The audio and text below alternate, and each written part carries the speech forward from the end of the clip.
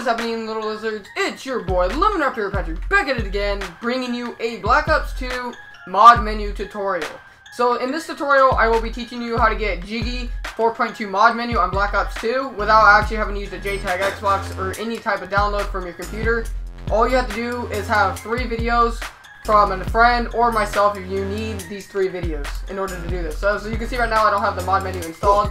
But what I'm going to do is I'm going to go into the theater mode and I'm going to watch 3 videos. You either need to have a friend that has this or you can add me on Xbox. My gamer tag's right there. And you need to watch all these videos in order to get the mod menu. So these are the 3 videos. Jiggy Auto Co-host, Jiggy Part 1, Jiggy Part 2. So the first thing you need to do is you need to watch the Jiggy Auto Co-host. And yes guys, this actually does work if you do it correctly. So I will be back with you when we get to the end. So once you're done with it, it should say Jiggy Auto Verify Infection Completed.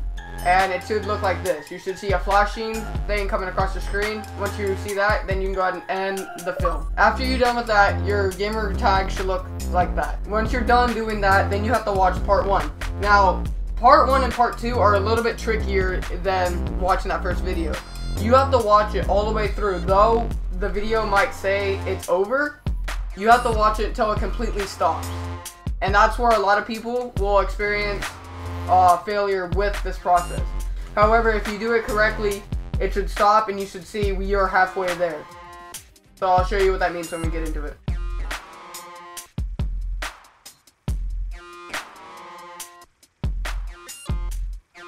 Alright, so we're approaching the end of this video, as you can see. Now, however, as you may notice, the video doesn't stop at 2:42.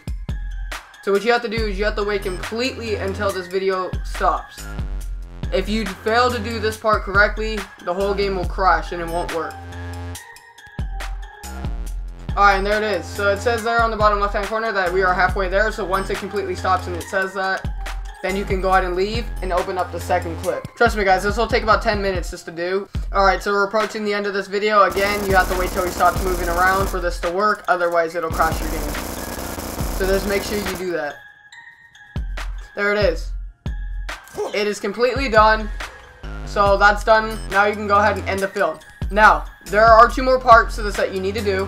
And after that, you need to leave the lobby, go into a custom games lobby, change your clan tag, because otherwise this will also freeze your console. So just change it to something random. So I'll just change it to guy, I guess. And then just go ahead and start the match. You don't need anybody else in the lobby. You can just start it by yourself and test it if it works. It will work online. However, it does take a little bit to get into a lobby, but it does work online. I promise you that. So here we go. Test it. All you have to do is aim down and hit knife at the same time. There you go. You have your mod menu.